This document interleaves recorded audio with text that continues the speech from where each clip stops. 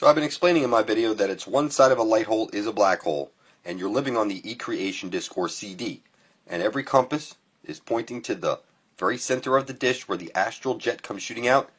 That's the aurora borealis. This is God.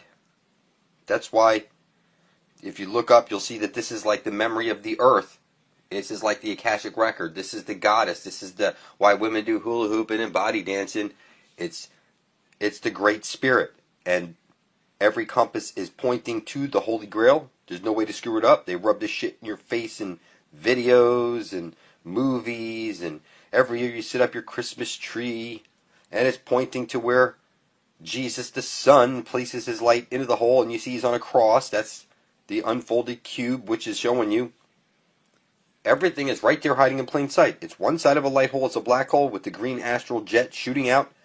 That's called the aurora borealis. That is God. That is the Earth's memory, the Earth's spirit.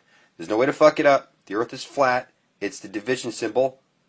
The sun above is going round and round and round, bringing the seasons, and the sun below is fixed, and it's 800 nautical miles in diameter, so that the green astral jet can come shooting out, hit the parabolic mirror, and shower down on you. There's no way to fuck this up. So people say, oh, can I make this any easier for you to understand? It's a division symbol. There's no way to fuck it up. The sun above and the sun below have a hole that they transfer the information and light through. It's just that simple. We need to get to the other side of the fence through the Holy of Holies at the center of the dish.